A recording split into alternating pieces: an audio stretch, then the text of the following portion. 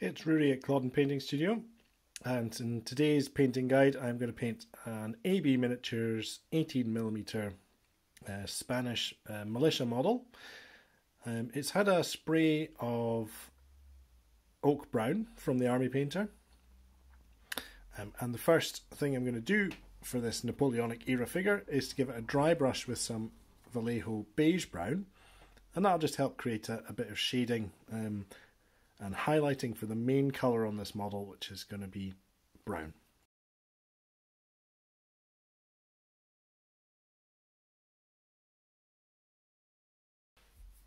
With some army painter tanned flesh, we'll pick out the skin.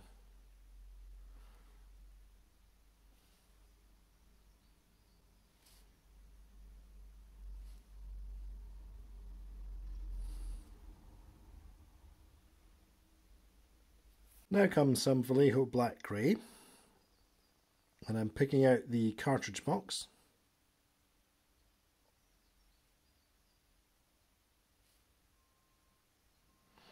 Also pick out shoes.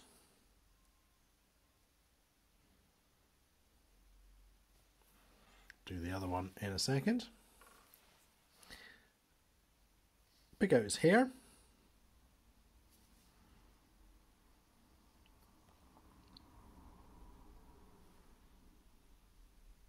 And lastly, there's a little knife here, so we'll just pick out the sheath. Adding a welcome splash of brightness to the model is some Army Painter Pure Red. So go around the fatigue cap. I'll use this for the facings on the jacket as well. So for the collar,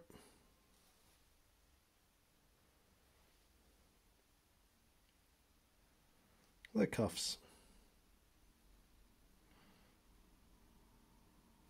and what little of the lapels we can make out. Some Vallejo Extra Opaque Heavy Sienna, and I'm using this reddish brown on the wood of the musket, just differentiating the material from the cloth by using this different toned brown. Back with my dry brush, I've got some Vallejo Game Colour Elfic Flesh. We'll give everything a dry brush.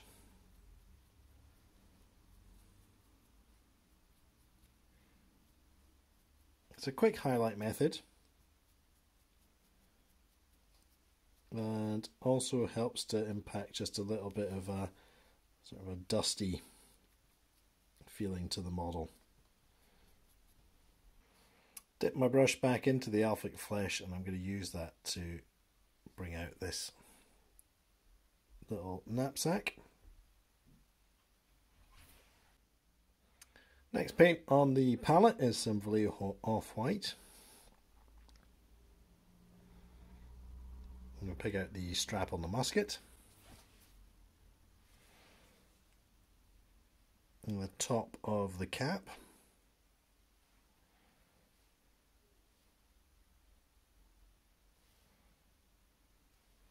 and the shoulder strap.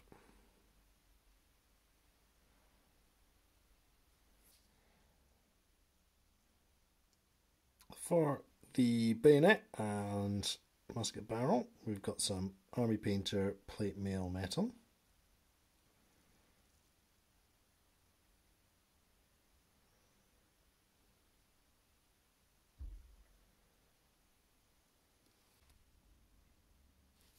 I have some Army Painter Strong Tone in a 1:1 ratio with Quickshade mixing medium.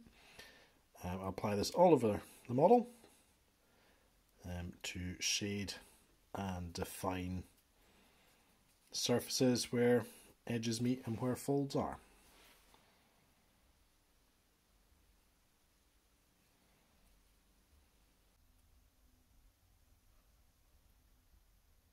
And here we can see our Militia in a mix of civilian clothing and uniforms, all marching off to chase Napoleon out of Spain. There's a couple of extra colours added in for a bit of variety, some tans, lighter browns, greens. But because it's a limited palette of colours, everything looks right together, while still having individual variety throughout the selection of models. And by using the same colours in different orders across troops that represent irregular forces, you have something that looks right on the table and is not a mess of jarring colours. Hope you've enjoyed this video. That's it for today. I'll be back again soon. Please let me know what you think below.